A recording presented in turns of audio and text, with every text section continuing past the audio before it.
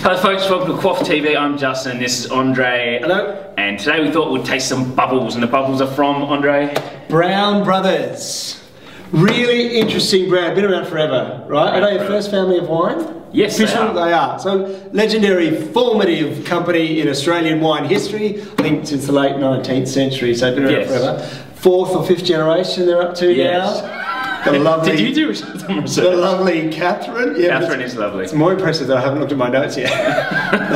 Yeah, and quite a hottie, Catherine, too. But look, the future of Brown Brothers looks in equally good hands as it has been. But they're famous for their sweet, fruity wines, aren't they, traditionally? Yeah, and they've got a really large range, so it kind of covers the whole gamut of wine styles. But yeah, I probably ran into them first time in that fashion when I was younger. Like Fruity Lexia and the Tarango Red. You introduced me to Tarango Red, actually. A little bit of spritz, put in the fridge. Yep. Do you know that? And yeah, I was about 18, I think. Dolcetto and Syrah. So I think the fantastic thing about Brown Brothers is that, you know, that expression, talk dry, drink sweet. Yes. And everyone goes, oh, I need like dry wines. But when they're at cellar door and they actually taste them, a lot of people go, oh, I quite like that sweet one. I think Brown Brothers have been, you know, one of the few companies to actually get smart and go, do you know what?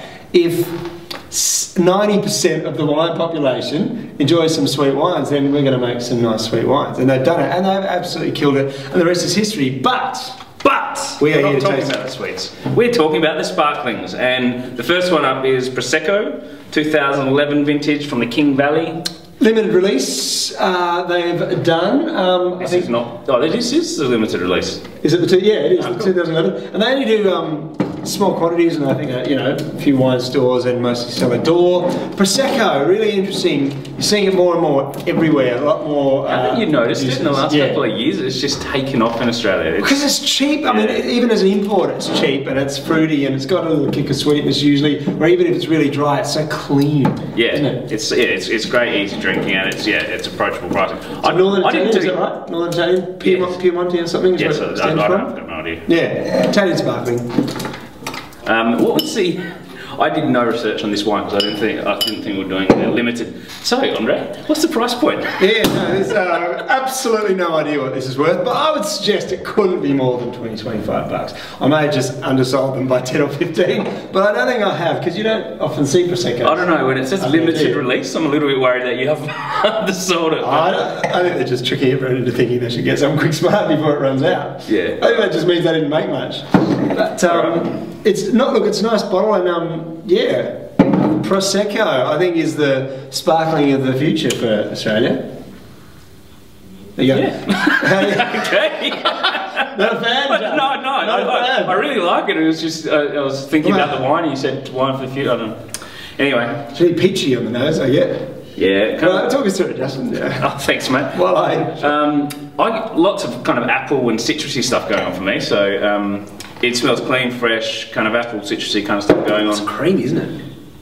Like bright and zesty, but really creamy, I reckon. That's actually one of the, that's a really nice Prosecco. Really Granny Smith apples. Yeah, really, absolutely. And it's right through the gut. It's actually, it's lovely.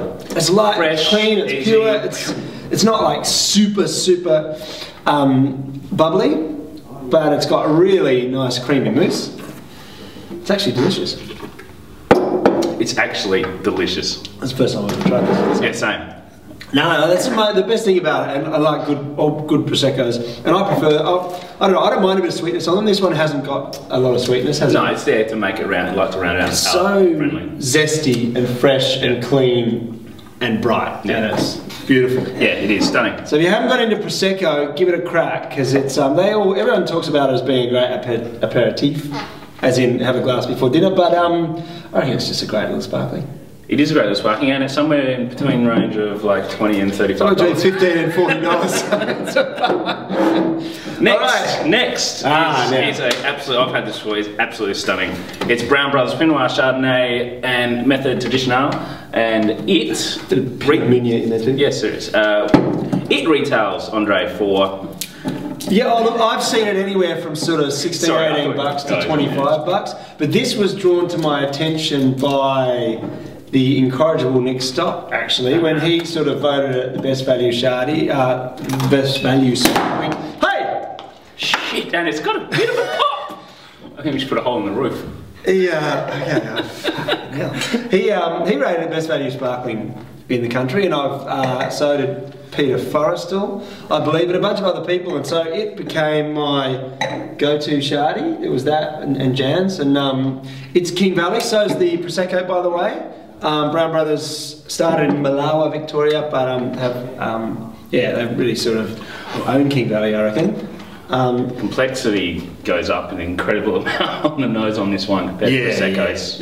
Well, this is really, really good traditional method sparkling. Yeah, and astonishing that it's $20 or whatever. It smells delicious. That is an amazing nose for that price point. It's like creamy, nutty, like it's yum. Yeah, good yeast, good sort of cashew nut yeast, and really bready.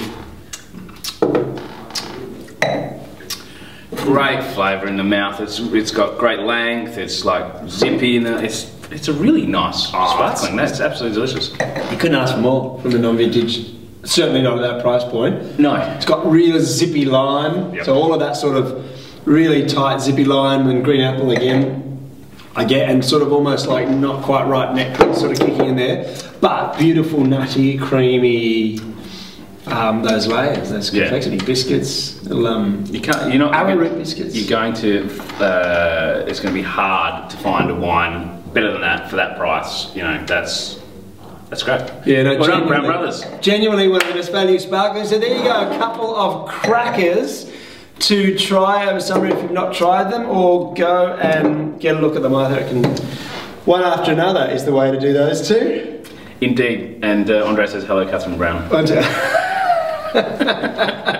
I'm in Melbourne.